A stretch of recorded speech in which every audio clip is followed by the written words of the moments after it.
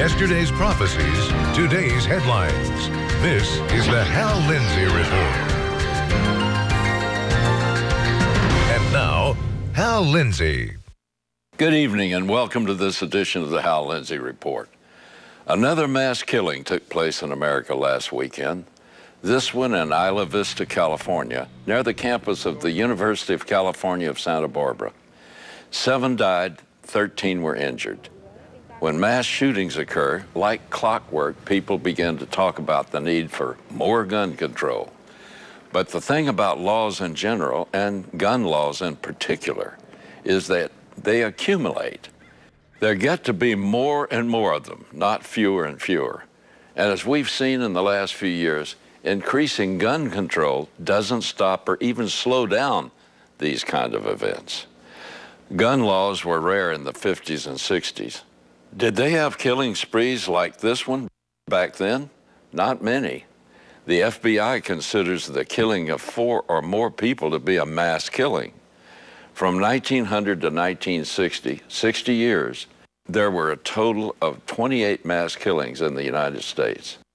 Since then, in 6 years less time, or 54 years, there have been more than 130, and this decade is on pace to be the worst ever.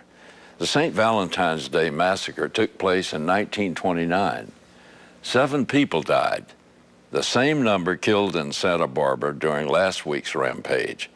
It happened in a warehouse in Chicago, not at or near a school. The dead were all notorious mob associates, not students. Yet it traumatized the nation and led to the first federal gun control law. We all know about the St. Valentine's Day massacre. But can anyone list all the school shootings over the last 15 years?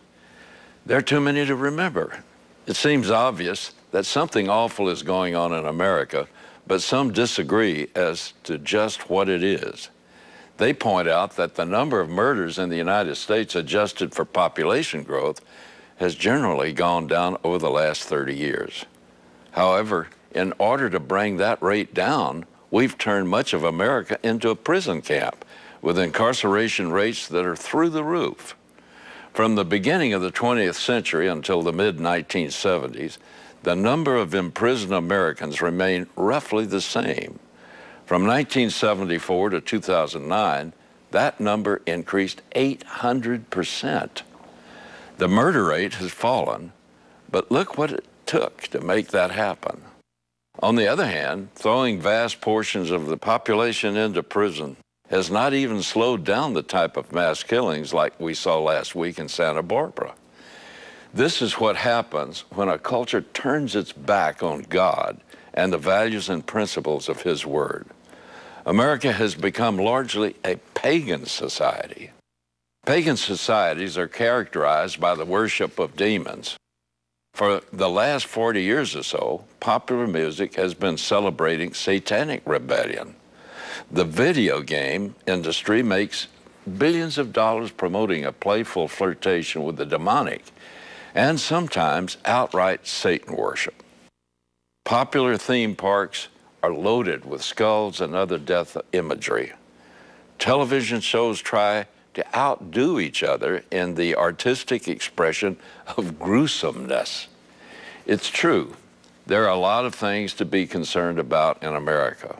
Things such as drought, pollution, the erosion of our basic freedoms, the lack of industrial output, problems in health care, and terrorist enemies armed with nuclear weapons, just to name a few. But none of them are as important as this.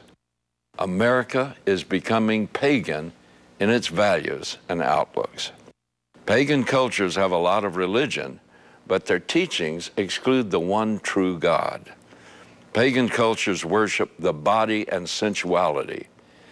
In videos he left behind, it seems the great complaint of the alleged Santa Barbara shooter, Elliot Rodger, was that he was still a virgin at age 22. It infuriated him. He felt that women owed him sex. Now, where did he get that idea? Last week, I spoke about the skewed worldview promoted by pornography. Ah, there it comes. It gives young people the impression that everyone but them is out having wild sex all the time. It implies that women just walking down the street are in a state of perpetual lust. Because this young man felt rejected by women, he wanted to round them all up and put them in concentration camps. He would let most of them starve to death. A few he would keep alive as breeding stock. And that suggests another characteristic of a pagan nation.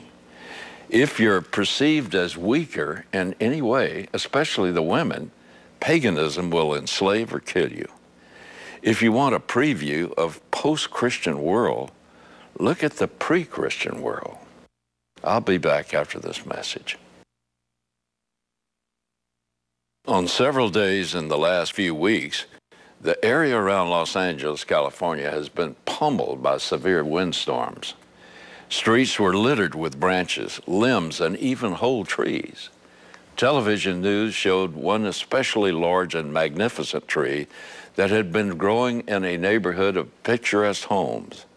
But now the tree was down. All its grandeur sprawled out awkwardly across the road. A news reporter walked to the end of the tree that had been in the ground and showed the viewers that despite the tree's splendor above ground, its roots had rotted. It had no chance in a storm. Unfortunately, storms will eventually come. Corruption in a society is like a rot in the tree's roots. And in our society, corruption is beginning to run rampant. 2 Timothy chapter 3 begins, "But know this, that in the last days perilous times will come." Then it describes what makes the last days perilous. A general corruption of character that takes place in most of the members of society. For men will be lovers of themselves, lovers of money, boasters, proud, blasphemers, disobedient to parents, unthankful, unholy, unloving, unforgiving, slanderers, without self-control, brutal, despisers of good, traitors, headstrong, haughty, lovers of pleasure rather than lovers of God, having a form of godliness, but denying its power. That is a powerful and accurate prophetic description of the time in which we live, a time when our society's moral roots are rotting. Corruption can remain hidden for a time, but it always seeps out. You've been hearing about the scandal at the Veterans Administration. The VA was caught cooking the books. CNN summarized it like this: at least 40 U.S. veterans died waiting for appointments at the Phoenix Veterans Affairs healthcare system, many of whom were placed on a secret waiting list. They said sick veterans were forced to wait months to see a doctor, according to a recently retired top VA doctor and several high-level sources. In Los Angeles and Dallas, VA officials are accused of deleting medical appointments from the system to make the backlogs look smaller. They created false statistics in order to receive promotions and bonuses. They also did it to make their bosses, up to and including the president, happy. It was win-win for the bureaucrats and politicians, but a disastrous loss for the veterans they've sworn to serve. There are lots of such scandals across the country revealing a culture of corruption within the VA system. Corruption that is killing people.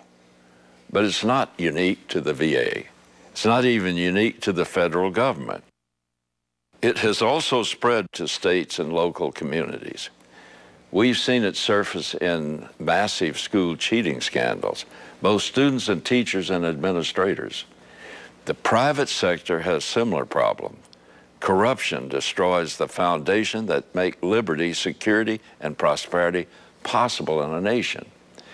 Conversely, integrity is the foundation of a nation's liberty, security, and prosperity. Liberty dies with corruption because when people are no longer trustworthy, they have to be watched more closely. But who watches the watchers? They can be corrupt too. Once it enters the system, corruption spreads far, fast, and deep.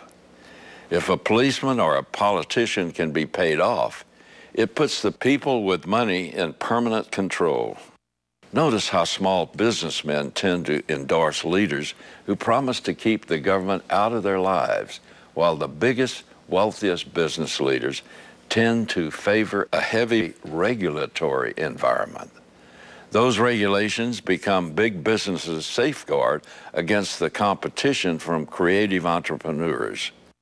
A new small business may invent a better mousetrap, but government rules don't care how great that product is or the good it will do for the world.